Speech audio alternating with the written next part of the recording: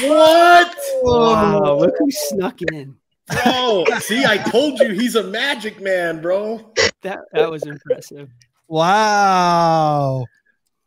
Kevin Lyon. What time is it, Kevin? What time is it? How many thousands of miles away are you, and what time is it there? It's 2:30 a.m. Oh, London so you're time. just getting started. Okay. Yeah. Bars are closed. Maybe. Bars are closed. I can't take the train anywhere, so I have to have a beer at home. Even the Tesco's closed, Michael. And where are you coming to us from, Kevin? London, Ontario, Canada. Try that. London, England. Wow, that is impressive.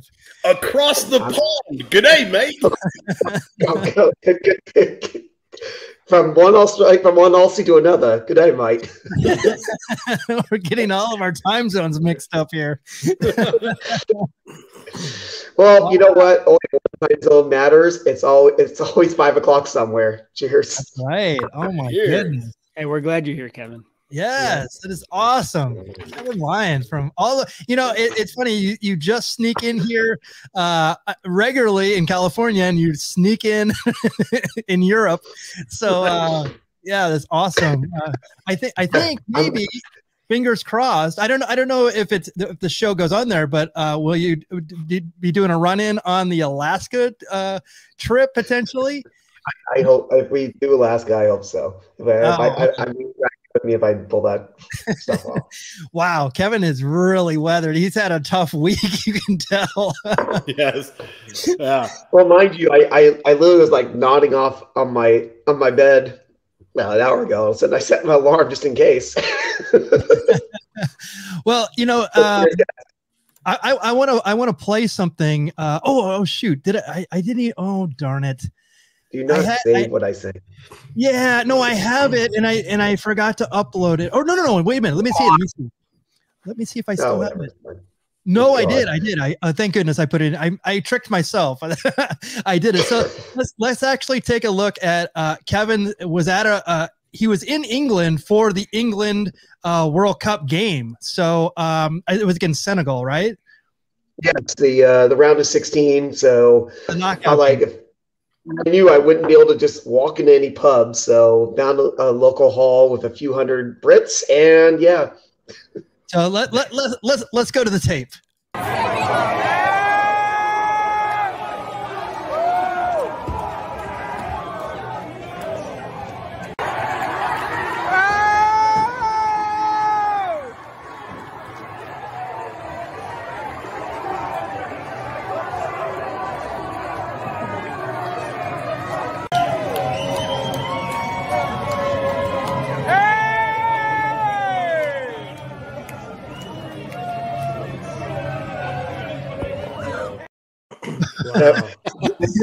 Beer thrown at right at the end.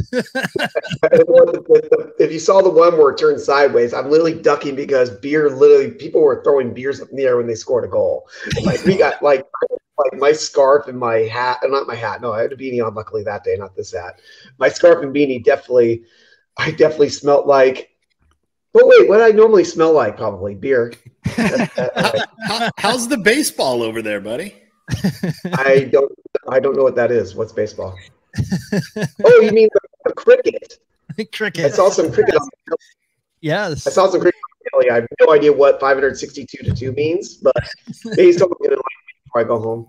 They're playing a 5-day test game, and it was a big deal from what I heard. So, like, whatever, that's great. And the pub had a sparse attendance for it.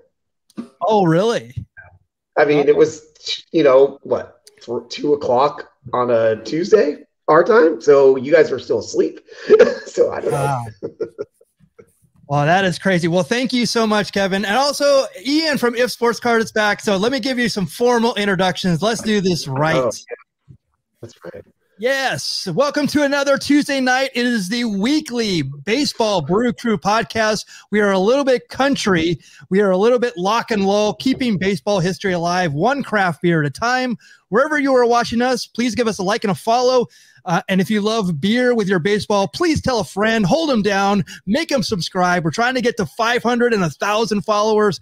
We need you. We need your support.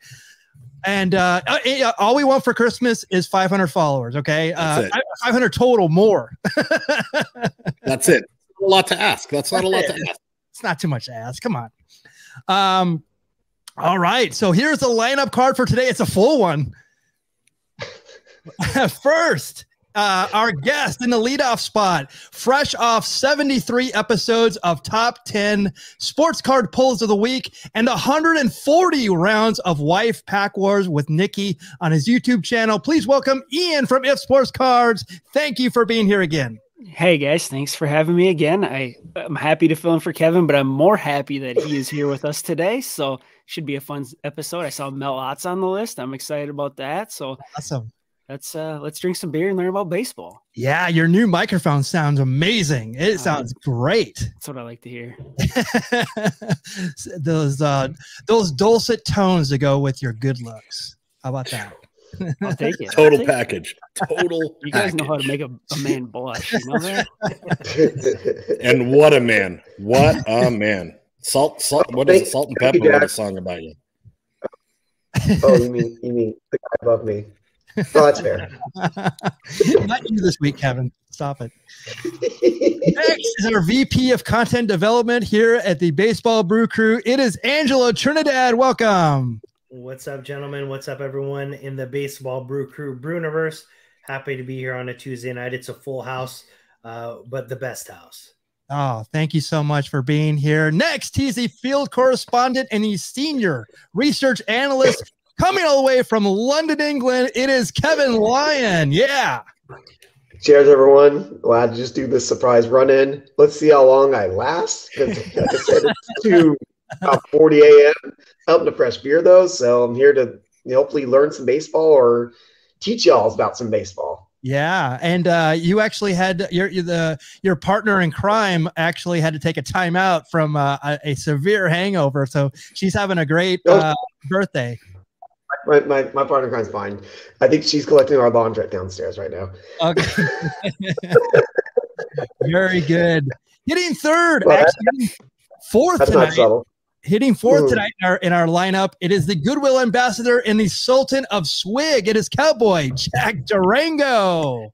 I'm back in the saddle again, out where the beer is cold, where Cowboy Jack smokes that Willie Nelson weed. I'm back in the saddle again, riding with the Baseball Brew Crew, talking baseball with you, where we pass out every night from 15 beers. Oh, that's right.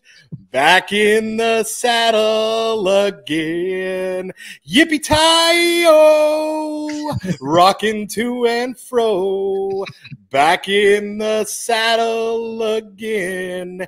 Yippee-tie-yay-yay, I go my own way. Back in the saddle again. Woo! Yes! Heck yeah. Yes! That was what I like to call the Gene Autry special, boys. Cheers, everyone. Very topical. Thank you so much for that. Cheers to Do you have a Rudolph the Red-Nosed Reindeer for us? Because he's singing that song.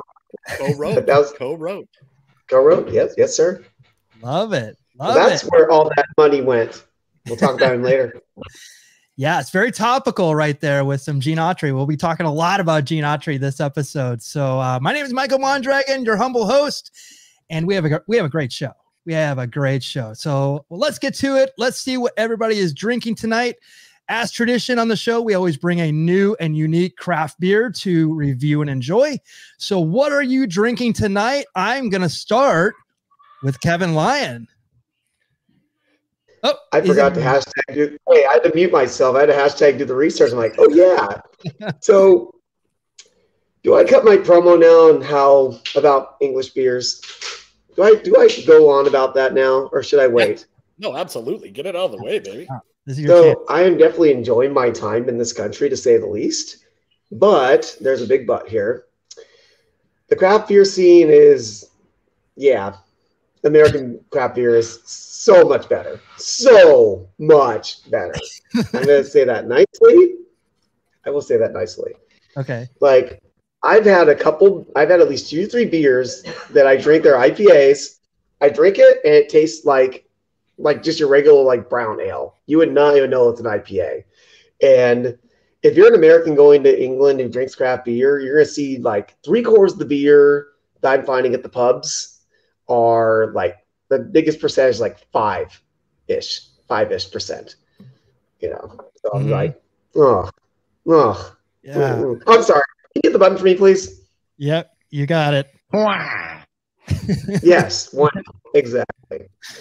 I did find one. I found a good brewery called Brewdog, which actually has location in Las Vegas now at the MGM Grand. They have some good beers, but I went to the Tesco, which is the supermarket, the big supermarket in England, and saw this. It's called Sticky Pop, so I had to get the Sticky Pop.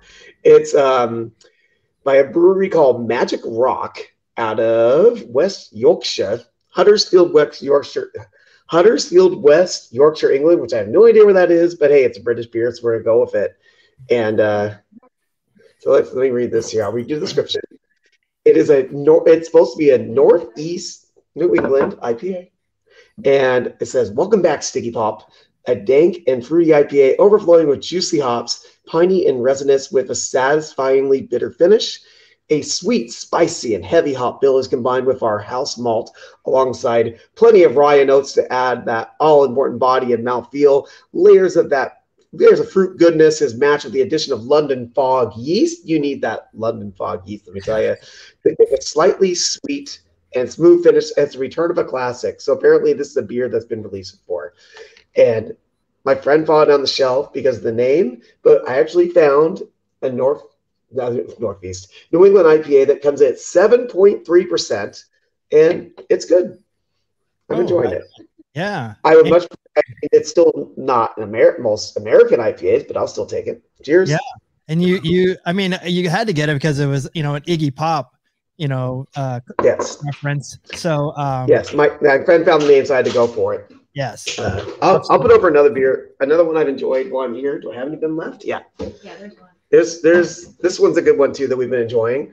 Remember, if I mentioned Brewdog earlier, they're available in the U.S. Some of these beers apparently, and this is it's Punk IPA. It's a postmodern classic, and this is only a 5%er, but it's a good solid IPA. You'd have to drink quite a few in order to get. I won't. So am I allowed to say pissed? Because that's what they say when you get drunk in England. You can say you're pissed. That's right. That's right. I mean, I'm usually pissed at Jack every week on this show, but this week I'm just drunk. You're being grammatically correct. Yes, correct. Yes, sir. Wow, stiff. I love you for number 1 in the Fantasy Baseball League. Yes. Well, Kevin, you have a lust for life. That it is so. It is true. I do have. Yes, thank you. Thank you. Very good. Thank you for. It's some weird sin for me when I just get drunk constantly. That's a deep cut for the Iggy Pop fans out there. All right, Ian, you're up next. Yeah, I have a beer from Prize Brewery. It is called the Miraculum. It is a Midwest IPA, which, to be honest with you guys, I didn't even know was a real thing. We got obviously the West Coast and the East Coast, but I guess West Coast beers are more hoppy, East Coast are more malty. This is somewhere right in between the two. It is a 75 IBU beer with a 6.4% alcohol content. And the reason why I grabbed this, I literally looked at every beer in the store. I tried to find something that was somewhat baseball related or something I haven't had before. Oh. I have been to this brewery. It is in North Minneapolis, right along the Mississippi. Cool, big outdoor patio and stuff.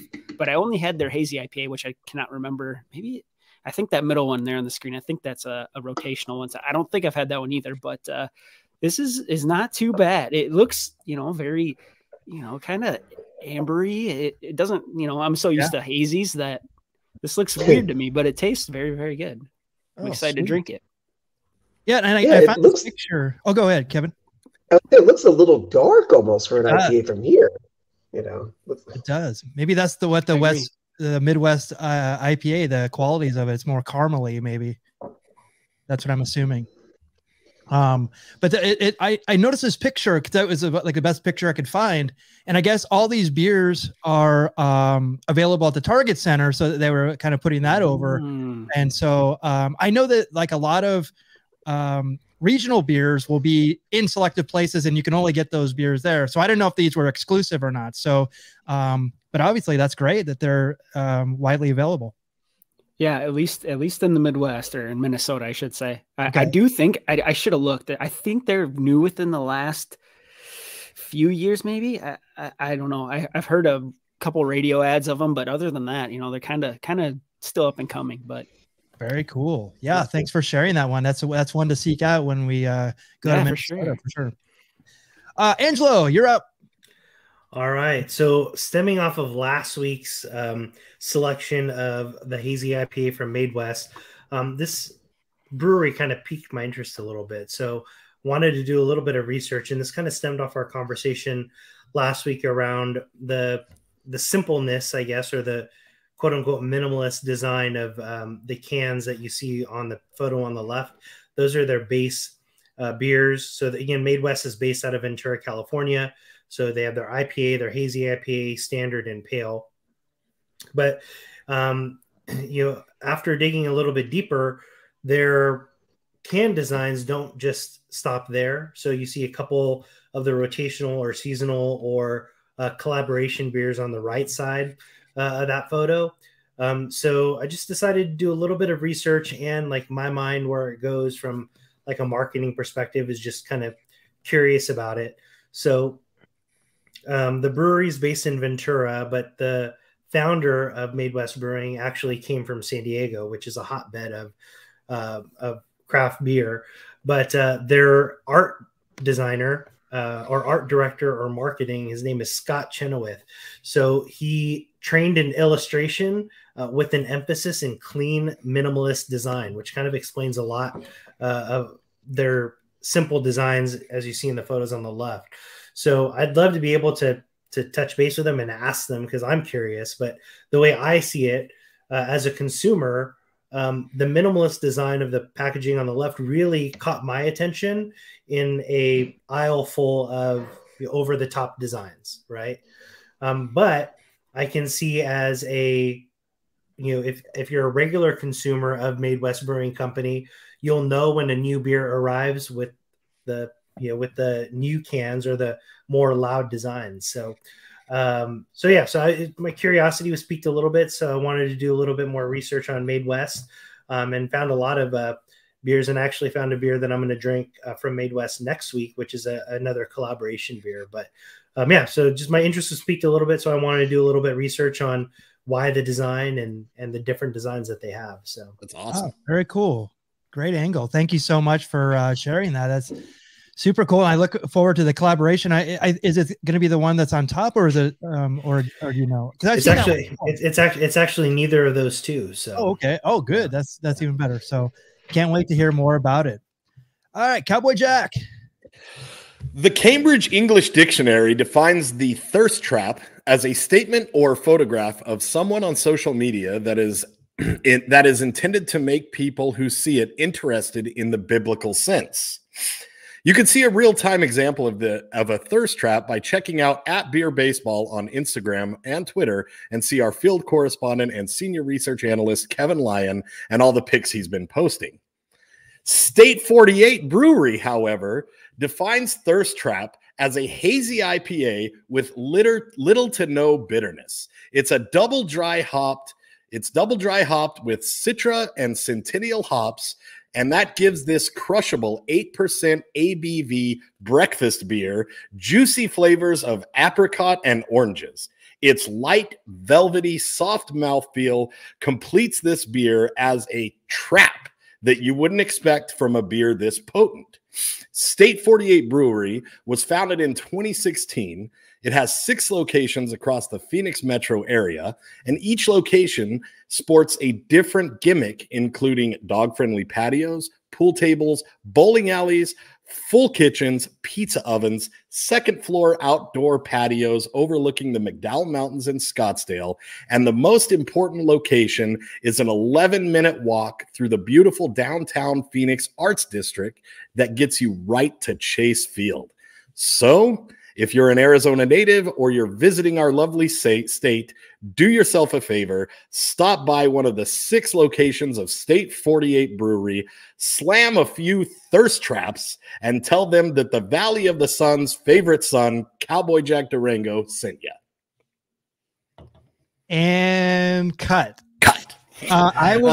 I will be sending that clip to State 48 Brewing so we can see if we can get at least a promotional deal or endorsement deal. That was well said. I mean, they're gonna love that.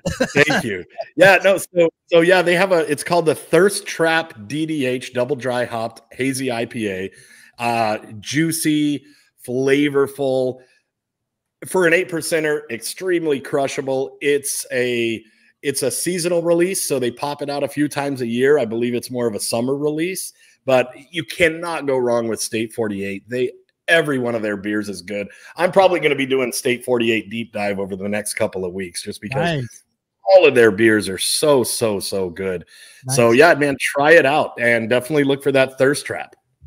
And it's called State 48 because Arizona is the 48th state in the union, sir. There you go. Yes. I'm not as dumb as I look, Angelo. Arizonans don't know that. Yeah, that's true. It's true. I'm pretty sure that might have been in the Baseball for Dummies book too. It was. Might have been. I'm going to go quickly through mine. Mine is from a brewery that Kevin and I love, Green Cheek Beer Company. I have the Spinning My Wheels Hazy IPA. It is a 7.2 ABV, no IBU. Hazy, I say Citra Cryo Strata hops, or is it Citra Cryo? No, it is. It's actually 4 of them. So it's Citra Cryo, and Strata hops. This one jams through all the super fresh, bright citrus vibes we're all looking for. Full-bodied, yellow haze, smooth hoppy layers. Bits of it's like drinking orange juice. It's super murky. Wow, look at that! It's fantastic. And if you've ever had any Green Cheek beer, it is so good. It is that's why Kevin is totally spoiled. It's like when you go from this and then you can actually probably taste, Kevin, like you just know that it says like 5%. You go, this is not 5%, or you can tell like the alcohol level in it probably. Man, let me tell you, we found a place tonight. It was called like the Craft Beer Company, and on the door it said like largest craft beer on draft in United. I've never said England or United Kingdom. And I walk in, there's like 20 beers on draft. So we have one. Oh, this is pretty good. And I get this one that says, oh, it's a 7% like West Coast IPA. Yes. I almost couldn't finish it. Really? Oh, wow. It was just. I'm not gonna say the brewery, but it was yeah. No, wow. I'm loving salty Kevin, man. Kevin was looking forward to going across the pond, and he gets there and he's like, man, all this beer sucks. Take me back to Anaheim, Daddy. You only put over the good. I can put over some good beers. Like I said, Brewdog's made some good beers. There's a beer, Gamma Ray, that we really enjoyed. It was made by Beavertown. That's one. That was a brewery that we liked. They made some pretty good beers. And but yeah, man, the British from the main states. Right. Super spoiled here, like, for sure. Craft beer has a ways to go so far, from my experience. We'll see. I haven't been to any local breweries yet in town. I got a couple more days. I'm trying to stop by a local brewery and see how they do. But Michael, one thing you'll laugh at too. I'm sorry, Jack. This is just for Michael, more or less. There was on this page in this brewery, they were selling, it said American bottles. And one of the breweries was the brewery, and it said from San Diego, California. And I always want to yell at the person working there. San Diego is not where the brewery is. It's in a town by me called not Placenta, Jack, Placentia. I'm going to go back to an old joke from about 6 months ago. Yes. So it's miles from, you know. Yes. Yeah. Could be saying, Jack, that, oh, I got this beer. It's from Tucson, and it's actually a beer from Phoenix. You know, and that's you should have gone full Karen and say, "Can I speak to the manager?" Well, I wasn't going to spend, you know, 15 pounds or 15 quid, if you will, on a little bottle of something that I can get back home. Is that right? Exactly. So I'm wondering if maybe the beer isn't quite up to snuff because of the maybe some different hops that are going into it. Because you know, you're probably spoiled with, you know, the hops that are coming out of Portland and California, and the farmland here in the States is a little bit different than the farmland over there in England. Yeah, the hops that get sun. I'm sure there's sunlight is probably pretty hard to get. Well, you know, a big spot for hops in Yakima, Washington, and that doesn't really get the most amount of sun either, to be fair. Oh, interesting. But it might be the soil, though, you know? Could be the soil. And actually, there's actually more sunlight up there in that area. No, when they get, but if you live up there, pretty much you're going to be prescribed vitamin D if you live in the Pacific Northwest. That's right. Yeah. You might find that out someday, Michael Mondragon. I don't know about that. We'll see. Maybe in 2023, I'll get some more sun. I'm sorry, K5. Yes. All right, so let's do it. We're talking about baseball history. Sorry. Six. Yes, you guys are gonna love this one. This is gonna be a fun one. All right, so December 6, 1941. This one's for Ian. The Giants select Mel Ott to replace Bill Terry, who has compiled a 823 and 661 record during his decade as the team's skipper. The team's new player manager will spend all of his 22 years in the majors with the New York franchise, hitting 511 home runs during his Hall of Fame career. Do you know anything about Mel Ott, Ian? Oh, I know I messed up because I have his jersey. I should have wore that today. That was my mistake. But very little. I do know that I just don't know if that swing is conducive to today's game. Look at that. Yes. Well, I mean, 511 home runs does not lie. Crazy. He gets his Hackman. That's obvious. That's crazy. That is a tree chopping swing right there. Right. Yeah. Sheer power. Yeah. I always remember his name because his name was always at the top. Back when I started following baseball, like his name was at the top of the home run list. But I knew nothing about him. And but he was like one of those players who was like just one of those man's man. Definitely. You can just tell. Now, Michael, do you happen to have, I may have to do hashtag the research. Do you know what his full name is? Because it says Mel in parentheses, with the quotations. His name might be Melissa. Yeah, let's look it up real quick. Melvin Thomas Ott. There you go. All right. Nicknamed Master Melvin. Okay. Oh, I haven't heard that. There you go. Mel, I never really put two and two together. It's like in quotations, right? My girlfriend's name is Melissa, and we call her Mel, so it's like it could be Melissa very easily. And hey, if you want to, if you're ever in the lovely town of Gretna, Louisiana, you can visit the Mel Ott Multi-Purpose Center in Mel Ott Park. Oh wow! Okay, so that destination road trip. Let's road trip it. Road trip. All right. This is going to be a fun one. This is why Cowboy Jack Durango could not wait to come on tonight. What I think it's going to be? It is. Oh my God. December 6th, 1960, the American League awards the new Los Angeles franchise to Gene Autry, a well-known cowboy movie star who once turned down an opportunity to play in the minor leagues. Gene Autry owned the Angels Major League Baseball team from 1961 to 1998. Oh, but it's only starting here. So I wasn't aware of this, but Autry did not do this himself. He actually partnered with two-time All-American College Football Hall of Famer Bob Reynolds, and they bought the franchise for $350,000. Now this is funny because we Kevin and I actually have a mutual friend named Bob Reynolds, so it's like it's kind of funny that actually they're Bob and Bob Senior. Yeah. I'd say yeah, this is a big deal, and I didn't know this at the time. So I started looking through these pictures, which is amazing. And this picture is actually at an LA stadium called Wrigley Field. Yeah. And so this is in 61, and I'll show you some more pictures of this because they actually did tryouts for the Angels at this time.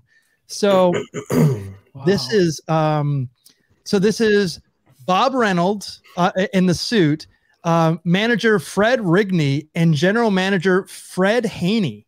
And actually, it was funny because we were talking about Andrew Haney. He actually signed with someone today, so we're talking about like Mr. Haney from Green Acres. Mr. Haney. Down a rabbit hole. But this was like a really interesting picture, and you can tell they posed it, but it looks very uninspired. The guys all to each other. So what year did they buy it? Well, they were awarded it in 1960 for $350,000. Yeah, correct?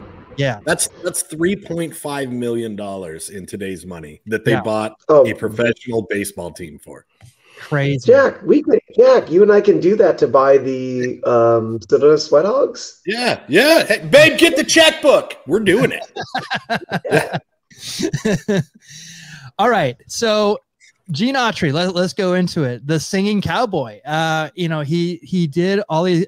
Jack, can you tell us a little bit more about Gene Autry? Yeah. All right. So Gene Autry was nicknamed the King of the Singing Cowboys. And during the time when he's done over 93 films, these cowboy movies. When he started out doing these movies, he's only like 5'7", 5'8", 160 pounds. So not a big guy. So studios wouldn't get behind him because he wasn't that beefy, barrel-chested cowboy. But his singing was so popular that they put him in a movie and it was just a hit. And so they made movie after movie after movie.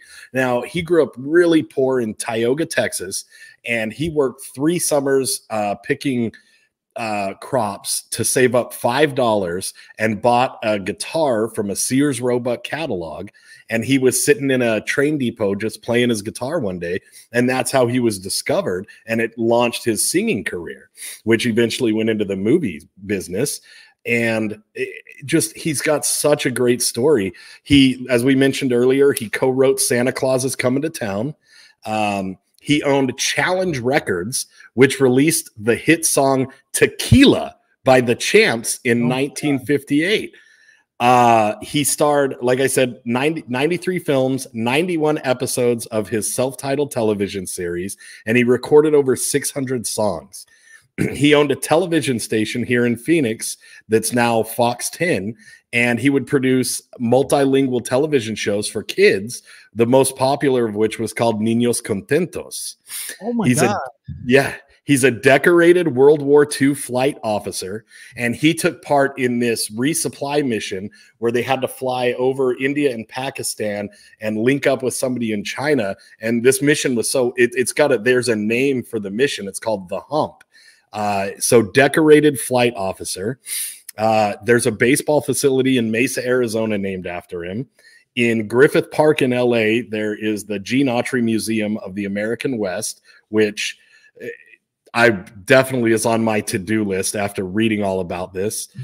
He's the only person to have 5 stars on the Hollywood Walk of Fame. As you mentioned, he declined an offer to play in the minor leagues. His jersey number 26, which they bestowed that number on him because he was the 26th man on the team, was retired by the Angels in 1982. And you know what, man? The major reason that I love Gene Autry is he wrote this like 10 commandments that he called the Cowboy Code. And one of the most dear to him was, and I quote, "A true cowboy must not advocate or possess racially or religiously intolerant ideals." He was a big proponent of civil rights. He donated, very quietly donated a lot of money to the civil rights movement. He was all about inclusion and peace and all of us just being a family, different races, religions, creeds, really just ahead of his time. He owned really popular hotels, made a lot of money on the Angels, which he sold his controlling shares of the Angels to the Disney Corporation, which didn't get transferred to Disney until he died. So insanely interesting guy. I know that cowboy music isn't for everybody, but this guy's history is well worth the hashtag doing the research. Just a fantastic individual.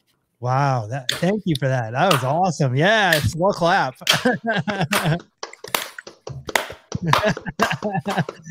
Exactly. Love it. Love it. And I have a funny Gene Autry story. Go for it, Kevin. So when I was younger, I lived in a very strict household, and I had a Walkman and I had a Beastie Boys tape, which was not allowed. And my dad found it, broke the Walkman, broke the headphones, broke the tape, lost his mind. And I was only allowed to listen to Gene Autry playing Tumbling Tumbleweeds. That was the only song that I could listen to growing up. So it's not for everybody, but you know what, man? He's got a special place in my heart because that was the only music I got to listen to. You think after that story, you would hate him, actually. Right. No, I know, but he's just such a beautiful singer, man. It's such a beautiful man. It's well worth it and well deserving of all the accolades that he has. That is awesome. That is awesome. So, all right, Michael, can I throw in my deep cut, please? Just for you. Go for it. You know, I know he's inclusive because he let Pat Buttram be in a lot of his movies. That's just for you, Michael. You remember Pat Buttram? Yes. Yes, you're probably the only person in the whole might know who he is. Oh, that was the bumping sidekick if you ever saw the Gene Autry films. Yes.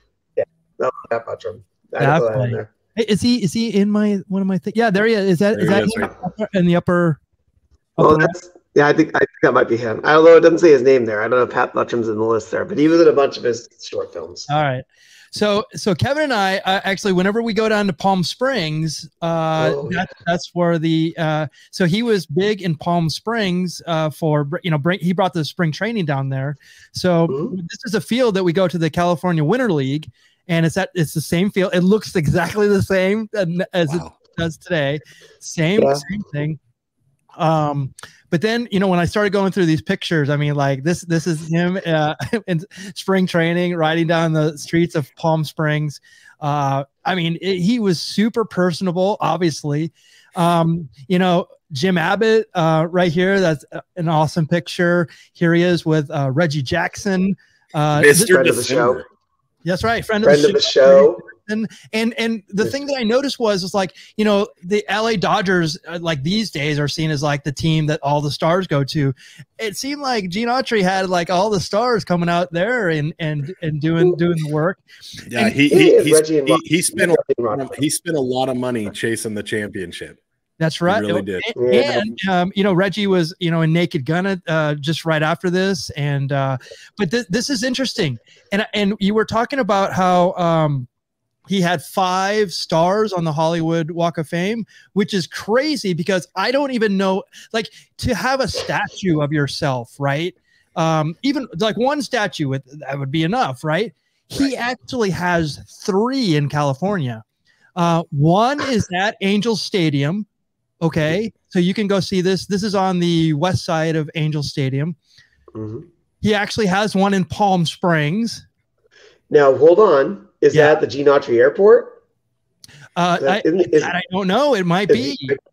I think the airport in Palm Springs is actually named after him, if I remember right. There is a Gene Autry, I don't know if it's street or avenue, but a major street there is called like Gene Autry Road or something like that. Okay, right. And then the third one is at the Gene Autry Museum in Griffith Park. So you definitely need to go here. I've only been once. It was amazing. Super amount of, I said it's the greatest like antique store of all time. It's not a store, obviously, but there's so many like antiques, like relics of history. And the time that I went there, they had an exhibit, a Michael Jackson exhibit, where they had all of Michael Jackson stuff there. I was like, it's an amazing place to go. It's right next to the LA Zoo.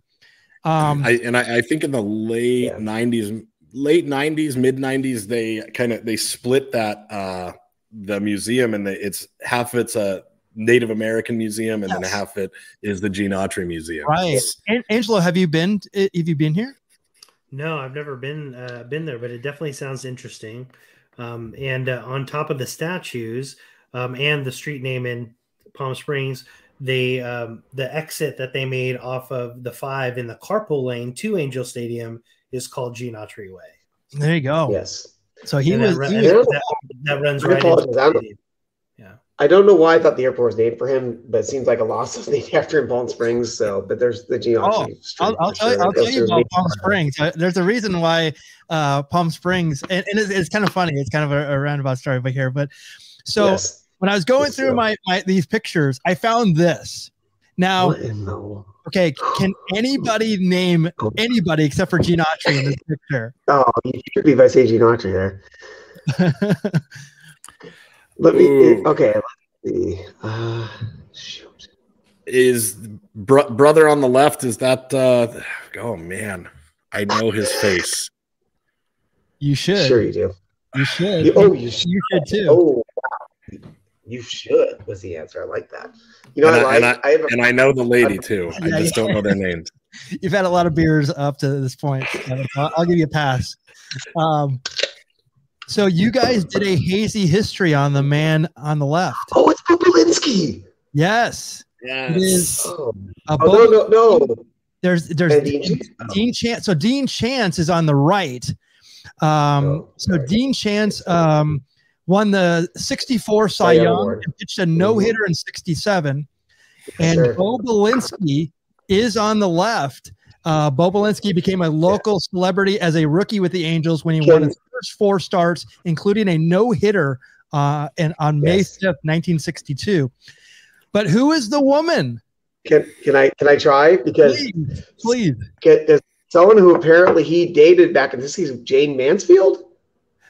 You're so close. It's insane. Okay, can I go Zsa Zsa? It is not Zsa Zsa Gabor. That is a great question. Green Acres had to go there. It's actually Mamie Van Doren, who was at age 18 a Miss Palm Springs. Wow. Wow. Brought it all the way around. There you go. Brought it all the way around. And she was also in, she's actually best known for, well, actually she's Miss Palm Springs, of course, but she's known for actually 2 things. She was in the rock and roll juvenile delinquency exploitation film called Untamed Youth from 1957. And then she's also briefly engaged to our own Kevin Lyon. Yeah. Yeah.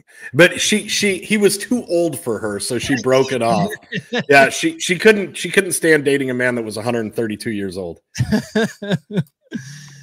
Good stuff. Good stuff. Thank you, Gene Autry. Thank you, Gene Autry. I'm just relieved you didn't say the other 2 things she's known for in this photo. I was like, wait a minute, what are we going for here? I was like, oh no. Yeah. Well, hey, Kevin. Mamie Van Doren is still alive. Oh, good. I still have time. You can still. She might not mind being 177 now. Oh, yeah, dude, ring her up. See if she wants to take a run at the champ, buddy. Go for it. It's never too late to find love, babe. Yes, you're. I'm gonna hashtag do the research. Mamie Van Doren. Hang on. December 6th, 1964, Major League Baseball releases its official 1964 batting averages and confirms Twins outfielder Tony Oliva, who finished the season hitting 323, is the first rookie to win a batting title. The recently crowned American League Rookie of the Year finished ahead of Orioles third baseman Brooks Robinson, who had a 317 average and also got the MVP award that year. Let's see, December. This is a fun one. December 6th, 1973, the National League owners unanimously approved the sale and relocation of the Padres to the nation's capital in time for the start of the 1974 season. They will be known as the Washington Stars. Wow. Okay. And so wait. The Padres moved in 73? Well, they didn't, actually. because grocery chain magnate Joseph Danzansky, who offered to buy the team, sees the effort fail due to local legal maneuvers, giving McDonald's co-founder Ray Kroc the opportunity to buy the Padres and keep the club in San Diego. Wow, I didn't know that at all. Yeah, so that's Ian. I mean, That's insane. Look at the history that we're throwing at you, baby. Look at this. This is amazing. We've gone from Gene Autry to Ray Kroc, McDonald's to singing Cowboys, baby. That's what we do.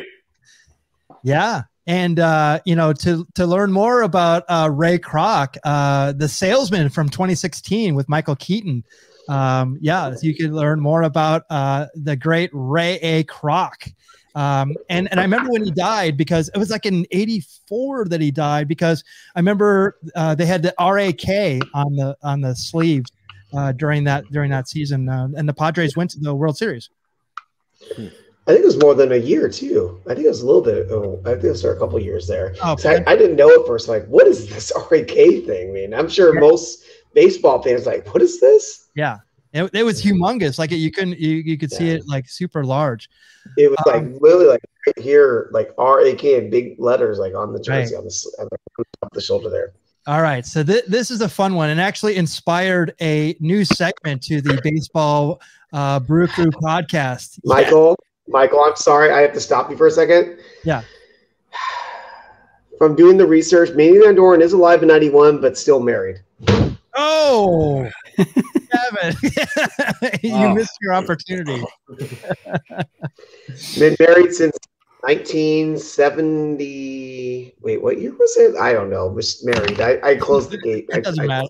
It doesn't matter. All right, this is a fun one. Sorry.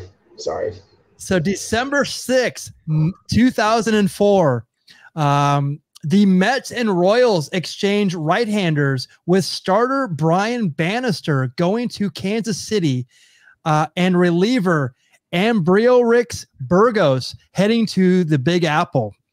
This is Brian Bannister. He is the son of former Major League Southpaw Floyd Bannister, Jack from Arizona State University, if memory serves. You are correct, sir. He will win the third play. He will place third in the AL Rookie of the Year voting, earning 9 victories for the last place club. And the 23-year-old Dominican will only appear in 17 games for New York, being derailed by injuries and off-field incidents. So when I read that, I'm like, oh, they did not list the off-field incidents. So what could they be? They couldn't be that bad, right? They couldn't be that bad, right? Please tell us. Please to derail his career. Dude.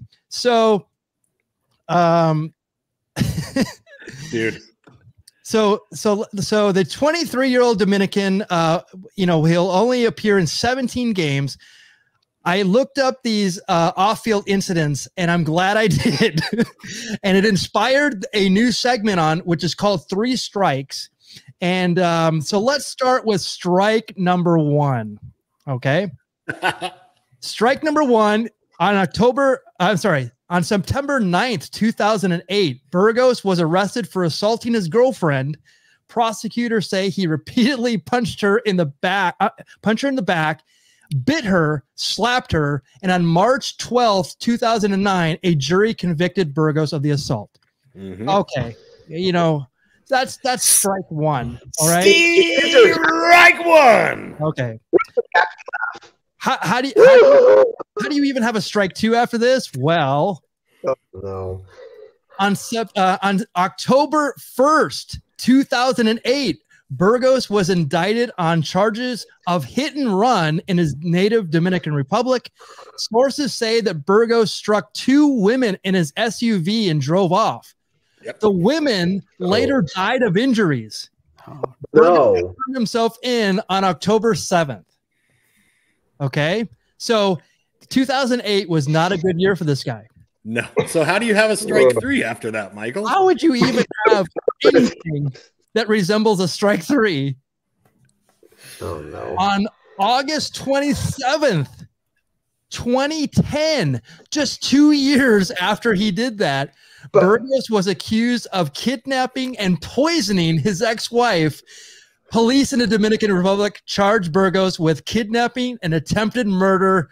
You're out of here, dude. Oh, my goodness. Oh, dude, this guy's story is so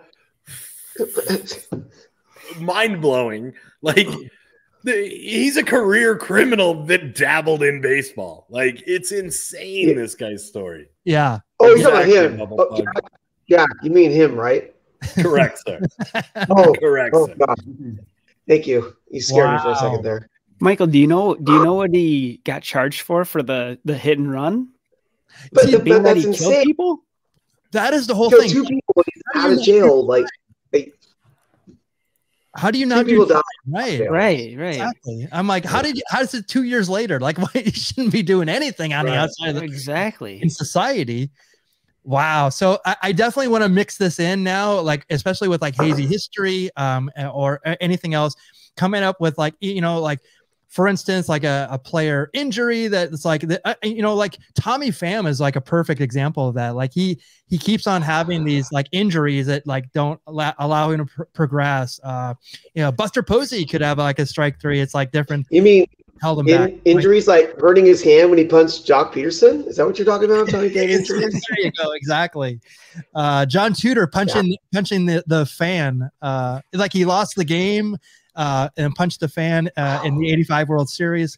Was it Drew Storen, the name of the guy on the Washington Nationals, who broke his hand punching like a locker or a wall or something? Right. I love when I hear pitchers punching stuff. That's always Hunter Strickland did that. I love it when there's a good punch in a fan story. Milton Bradley. Jack. Yes, I don't think he means a person. Do you mean a person, or do you mean a ceiling fan? No, I mean a person. Or just a box fan. Oh, I was asking what Michael meant. Do you mean a box fan? No, I mean a person. These guys are acting like they're working Dutch Mantel in Puerto Rico. They're just like carrying razor blades and punching fans, bro. It's great. No batteries. That's right. There you go. That's exactly. Oh, yeah. So yeah, it's crazy. The year and then punch the wall in the playoffs. Good times. All right, so yeah, exactly. Rip and review with Angelo Trinidad. Let's do it. So I know Ian was super excited about this one. So Angelo, step up. Let's do some rip and review. All right. So tonight I have 2022 Panini Prism Baseball Quick Pitch. So this is different from the hobby iteration as far as this one has 10 packs per box, 9 cards per pack. We're going to find one autograph, which is a quick pitch exclusive. And there's going to be one numbered card in every pack. So we're going to be looking for the donut circle prisms, which in football and basketball are known as the disco prisms.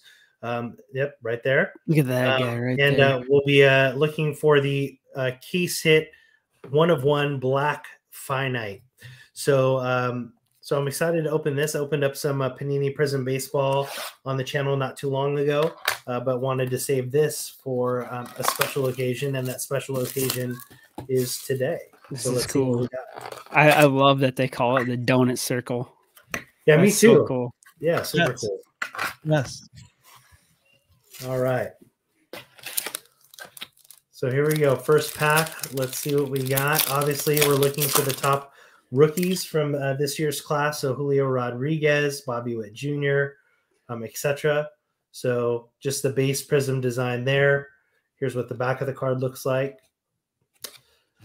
So just going to go through the base here. Javi Baez, Yohan Moncada, Luis Robert, JD Martinez. Then we're going to get to the insert here of sluggers, Austin Riley. And our first numbered card is going to be Isaiah Kiner-Falefa. And this one is going to be numbered 44 out of 199. So this is a blue donut circle. That guy helped me win a fantasy baseball league one year when he had catcher eligibility. That was like 2 years ago. Oh my God. Oh, I was going to say that, not this year for sure. No, it was 2 years ago. Yeah. All right. We got Kyle Muller, Trevor Story there, John Heasley. We have a rookie of Zach Lothar, Raver San Martin. We have a fearless insert of Rafael Devers. We have a silver prism of Ramon Laureano, and we have a red donut circle prism of Ryan Feltner. That's numbered 4 out of 99. Okay, we're getting lower. Yeah, getting lower. Getting lower. So these are the Panini cards. They don't have the logos, right? Right. That's correct. No logos. They don't have the license, but so they do a good job. Like this, for example, it's Hunter Green. It's the back of his jersey, the hat's to the side, so you can't really tell that there's no logo. So they do a pretty good job most of the time with their photography to work around that.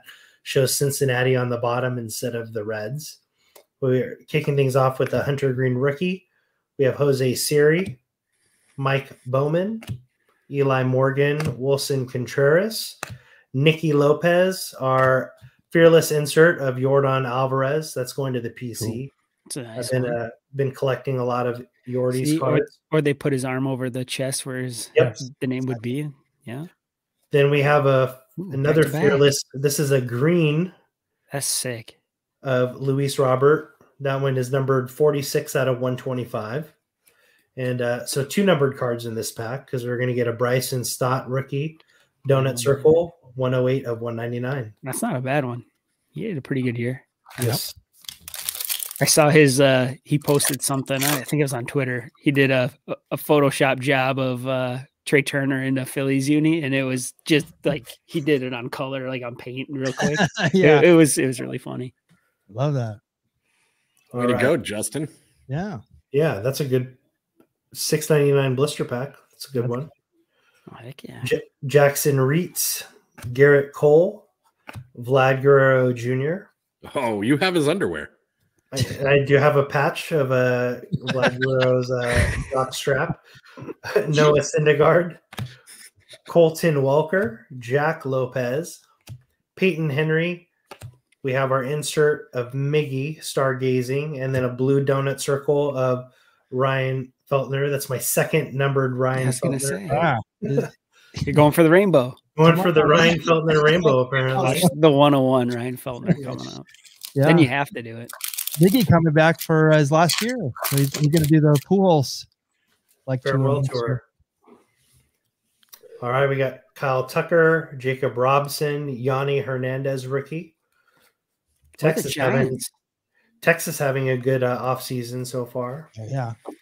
Zach Short, Omar Narvaez, big unit right there. Once a giant. Arizona's pride, dude. The big unit ski. Yeah. Vidal Brujan, rookie class of Reed Detmers going to the PC. And then we have a red donut circles of Kyle Hendricks, 53 of 99. Nice. Let's see if we can get some numbered cards to 49 or 25, or that 101 would be nice. What was the green one? What was that out of? The green one was to 149. Okay, yeah. We got those out of the way. Let's get those lower ones. Let's see a Newt bar. Sebastian Rivero, Spencer Torkelson rookie. Disappointing rookie campaign, but still pretty sought after in the hobby. Robbie Ray, Mike Trout base card. We got Willie Adames, Akil Badu, old school George Brett.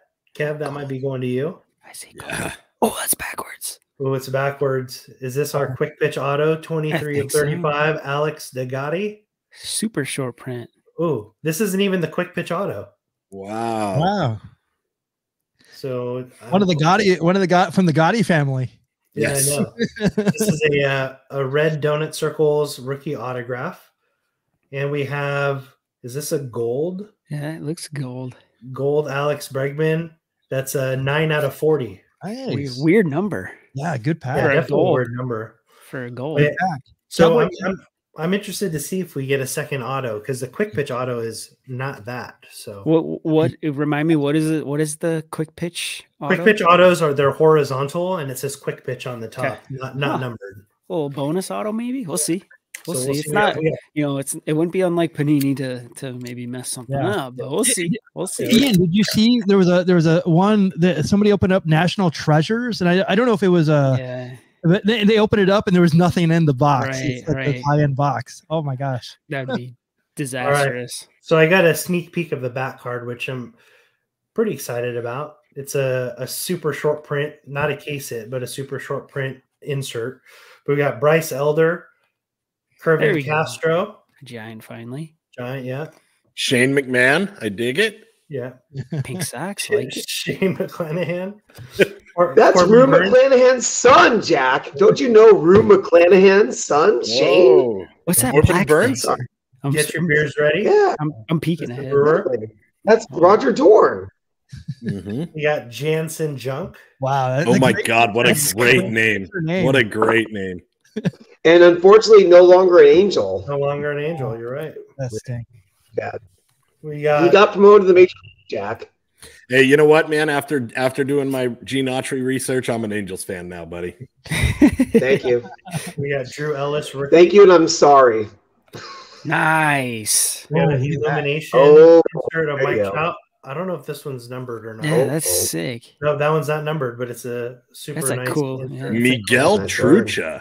And then we got a Cody Wilson Silver Prism. So Rook, nice. All right, so this is a card I got a little bit excited about. This is a Oh. stained glass, Oh, those are nasty. stained glass blue of Bryce Harper. So this one Wow. is numbered 30 jersey number Ooh. 34 out of 199. Nice. Wow. Nice. Blocka, dude. Lovely. Put that in your eBay title. Jack, That's a I thought cool he's card. overrated. I thought he's Sure. overrated. Oh, of course. I'm just saying it's a cool card, dude. Did you say it's not a case hit in Prism Baseball? Yeah, it's not a case hit in Prism Baseball, but it's a super short print. Interesting. I believe. I could be wrong, but it is numbered too, so I don't know. We'll see. I know Hey, it's a, you know it's what? a case hit in basketball, right? And football. Angelo, And football too. Yeah. So I'd be I'm glad surprised you if got it wasn't. But I all I'm saying. I don't think I got Panini. So Thank goodness. we got Johan Durant because I know I've been Panini'd plenty of times, as has others. So Connor Siebold, Marcus Simeon, Kyle Hendricks, Matt Brash, Albert Pujols in the Dodgers uni, Wow. Jose Barrios. We have a Manny Machado fireworks insert, and then a blue donut circles of Zach Wheeler, and this one is numbered to 199 as well. There was a card, Connor something. It was probably first or second that you flipped over. What was his name? Just now, Connor Carol? John Connor. He's Siebold. Connor Siebold. Oh. Let me take a look at that card. Oh, That might be dude must work out. That he is packing some junk in the trunk, boys.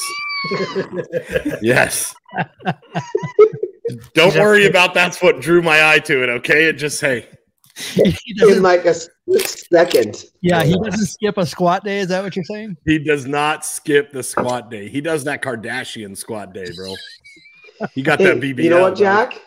You know what, Jack? You know how you don't skip? Drinking day. Hoy Jun Park rookie. There's another No, giant that's Camilo. he's good.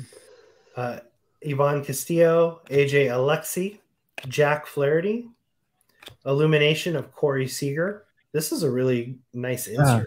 Yeah, that's a cool card. Austin Riley Silver Championship Stage. And then it looks like I'm going for the Zach Yeah. Wheeler Jeez. info as well. So Zach Wheeler, number? this is 99. Great collation. So I got one One pack left. left. Let's see This if we is get it. that. So See if we get that the- auto. Let's see if we This get is that the money second pair pack. of This that's is gonna be, this is where we win our money back, boys. all right. Chaz McCormick.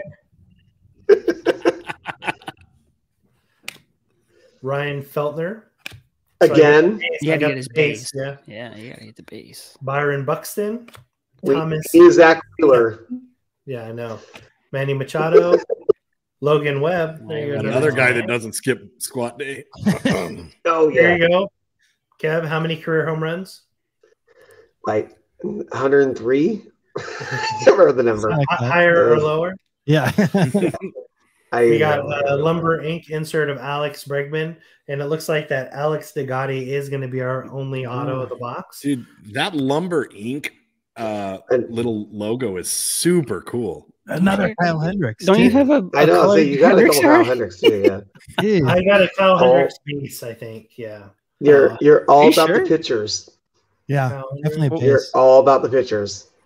Oh, no, I did get the red. Yeah, Yeah, you got a red and a blue. yeah. You're 3 different. all your pictures. inserts are pictures. I think, right? $199. Wow. Those numbered Bryce- inserts. minus- Hey, minus The numbered, Bryce. except for Bryce. Yeah. Yeah. Angelo, grab a couple of those that are the same, or just grab those that red and blue.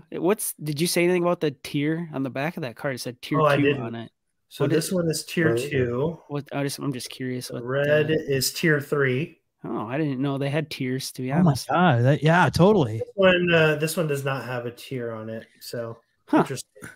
So, So I got 6 of my 10 inserts are numbered cards with the same player.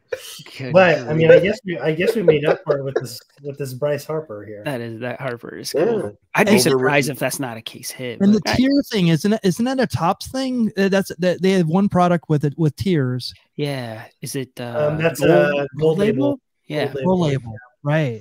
There you go. and I've never seen that on Prism. Yeah, Yeah, so this very well may be a case hit, but Hopefully, yeah, I'm happy with the Bryce Harper low numbered and the Alec Bregman 40. The gold is kind of color matched too to the Astros unis, Yeah. but I'm a huge fan of Panini Prism design in general, and I know a lot of people knock on Panini Prism baseball because it's not licensed, but I don't have an issue with it, and I'll be opening more Panini product this Saturday on Rip and Review. So make sure you guys tune into that 9 a.m. Pacific Standard Time for another edition of Rip and Review. I'll be opening up 2022 Panini Mosaic Choice. And spoiler alert, and this is some clickbait to watch the video. I'll be pulling on that episode the biggest card I've pulled to date on Rip and Review. Probably not quite good enough to get on Ian's top 10 sports cards pull of the week, but my initial reaction would lead you to believe otherwise. Because I can't wait to see that. yeah, good Ian, stuff. maybe he slides in there, Ian. I'm just saying. Angelo, whatever you do, clickbait the heck out of that video. A nice thumbnail. Do what you got to do. Get the eyes. Just get people to click on it. That's all you got to do. Yeah. Yeah, Yeah, we can do that. Our biggest card to date, or whatever it is. Right. Like, Exactly. Yeah. I'm becoming a fan of the Panini cards because they're not licensed. Like those dudes figured out a way to make money off the MLB without shoveling money into that evil demon corporation, the MLB, that just destroys their fans. Yeah, and this I think this conversation comes up pretty frequently in the hobby. The Panini, like the premium lines, look so much more better than Topps premium lines, and it's just they're not licensed. So we'll see what happens now with what Fanatics does in their partnership with Topps and being having the sole rights here in a couple of years. But I mean, even look what Panini did for the WWE trading card game. So right. You're seeing people pull these Roman Reigns superfractors. I think you had a Rock 1 of 1 on top 10 6-8 weeks ago.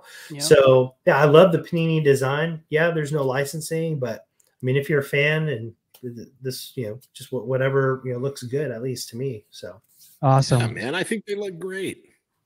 Well, we're gonna let Kevin get some rest. He looks like he's definitely on fumes at this point. But we did want to mention, unfortunately, we talked about him last week. The great Gaylord Perry unfortunately died in between last week's shows and this show. Started with the Giants. went to the Indians, Rangers, Padres, Rangers again, Yankees, Braves, Mariners, Royals, was a part of the Pine Tar incident, was on multiple David Letterman appearances. His Giants number 36 retired. He's on the Wall of Fame for the Giants. He's in the Cleveland Indians / Guardians Hall of Fame, a member of the Hall of Fame in 1991, getting 77% of the ballot. Gaylord Perry, an obvious, and he's also at the end of the, I say at the end of the year, it's at end of this month, actually, we're going to have our Diamond Icons election. Gaylord Perry was in as a candidate. He wasn't elected last year in his first year of eligibility, but he can be in two categories. But I wanted to put it out to the panel here. And Ian, I want you to be a part of this. I'm going to invite you right now. Would you like to be a part of the Diamond Icons? We actually had from Halo Haven, we actually had somebody from the outside in, but we'd love to have you if you'd like to be in the voting for the Diamond Icons for 2022. Yeah, I'm in. Okay, perfect. So here's the decision. Do we put Gaylord Perry in as he goes into the Diamond Icon nominees where he actually has to fight against other people, or do we put him in the legacy? We actually have Matt Sinister is going to be in there, but we have another spot.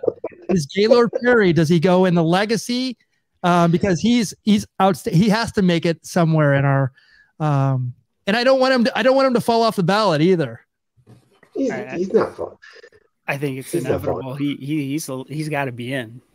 Okay, yeah, so absolutely. Do we put him in the legacy, or we put him in the pool to fight against other people? No, let's legacy this man. Put him in.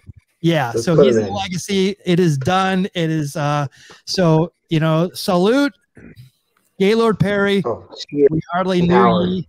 Yes, rest in power for sure. I definitely knew ye. I definitely knew ye. You saw him playing stickball in the yard. Yeah, absolutely. So maybe too soon, but if I die, do I get to be a Diamond Icon? Maybe we'll put you on the ballot. Maybe. Yeah, okay. We have to put it up to vote. Well, because I was supposed to die whenever I had bubblegum on the show, so I'm still here. Sorry, hey, Kevin. No spoilers. Yeah. Kevin, if your death gets us to 1,000 subscribers, there you go. Here we go again. Boom, you're a legacy, pal. You're in. Okay. Thank you. Well deserved. Thank you. All right, Ian, please plug away. This picture is so crazy. I do my thing over on YouTube. I open some cards with my wife every Wednesday on Wife Pack Wars. I don't do too well in those, but we have a grand of a time. So if you guys will join us in watching that, greatly appreciate it. And then every Monday morning, bright and early for you guys, I put together the top 10 sports card polls of the week. I scour YouTube, and I have a whole bunch of people that help me out. So it's fun to put together. It does take a lot of time, but it has great support from you guys out there, and I like doing it. So that's what I do here on YouTube, and thank you guys for allowing me to join. It's always fun. I'd be here anyway, so I might as well be a part of it if I'm allowed. So thank you so much. Yeah, thank you so much. We enjoyed it. Go, Kevin. Oh no, I have to go. No. I gotta go. Well, I have to go. You mean I have to leave? No. I know you had something to say. You're delirious. It's only 3:43 a.m. where I am. I mean, what? You can have a nice English breakfast. Hey, well, we're here on Twitter, Facebook, Instagram, YouTube, Twitch, and TikTok. Plug away, guys. End the show out right. Yeah. All right, I'll go first. If you care at all, if you want to see what I'm getting into in London, follow me on Twitter and Instagram at Lock and Low, LOKNLOLL, or just go to our Instagram and Twitter, Beer Baseball on Instagram, Beer Baseball _ because some other guy got the name first on Twitter. Wow. To see, and if there's anything beer related, I'll make sure I post up there about my adventures here in London. I have a little over 48 hours to go until I go back to the U.S. Thank you. Nice. Hope you're having Angelo, fun, you have Kevin. a rip and review this Saturday with a big card. We're gonna plug away on that one. Yeah, biggest poll yet on Rip and Review. Tune in this Saturday, 9 a.m. Pacific Standard Time. 2022 Panini Mosaic Choice Baseball. If you haven't had a chance, go check out last Saturday's video where I participated in the 2022 Topps MVP buyback program. So that was a super fun video to put together. Had a couple fun rips at the end of the video. Go back and check it out. But yeah, appreciate you guys' support, and thanks for letting me do my thing here tonight on Rip and Review. Yeah, super fun. Cowboy Jack. Follow me at Confirmed Outlaw on Twitter. Kevin and I do a Hazy History Live on Instagram, sometimes on Sundays. We've been trying to do Fidel Castro for over a month now, and 2 months. Oh, I'll do it Sunday. You want to do it Sunday? Let's do it Sunday. Let's do Let's do Sunday. 2 o'clock. 2 o'clock works for me. I got a late night with the family at the Zoo Lights that night, so we got to do it early. That's fine. So let's do 2 p.m. That's 3 p.m. your time. Is that okay? Perfect. Check out that. So let's see if the Castro curse lives on. We're going to try to break the Castro curse this Sunday on Instagram Live at Beer Baseball. We're going to delve into the seedy side of Fidel Castro and baseball. Wait, who? Fidel Castro was a bad guy, you're telling me? No, you know what? What? The Fidel he's a Castro baseball I player. know, No, he was a great guy, but I mean, apparently, big-time baseball player. He is a baseball player. Got it. Right? Very What are we sought talking after. Yeah. All right. Michael? Very sought after.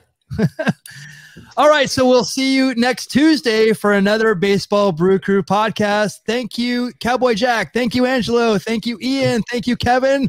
Go to bed, Kevin. We'll see you next week. Good night, everyone. Take care.